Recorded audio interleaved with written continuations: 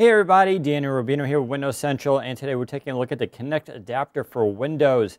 So basically, if you have a spare Kinect from your Xbox One, not the Xbox 360, but the One, you can use this cool device to connect it up to your Windows 10 PC. And what's really neat about it, it's about $50, so it's not too expensive. It is, however, a little bit pricey if you have to buy the Kinect as well, as you're going to probably look upwards of $200. But with this device, you can connect it up to a USB 3.0 port, and it has to be that because you need the power and data transfer in order to support it. It's a kind of a messy setup, and that's on top of the Kinect itself, which is rather huge. And you're going to probably definitely need a tripod to mount the Kinect up if you plan on using it for your computer. Now, you may be wondering, what can you do with the Kinect right now to your Windows 10 PC? And the answer is actually not very much. It does, however, work with Windows Hello, and it actually works very well with that.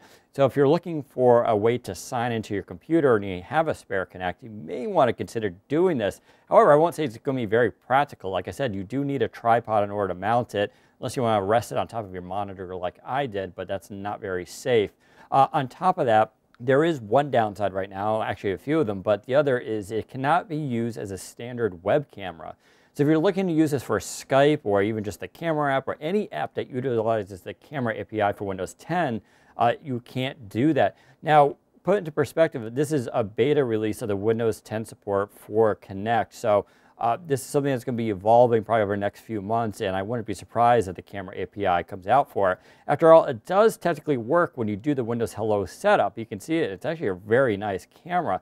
So I imagine we'll see more support of this coming to Windows 10, but mind you, this is mostly geared for developers right now. However, for consumers, you could technically use it for Windows Hello if you want to do it. But like I said, you got to spend that $50 for the connector.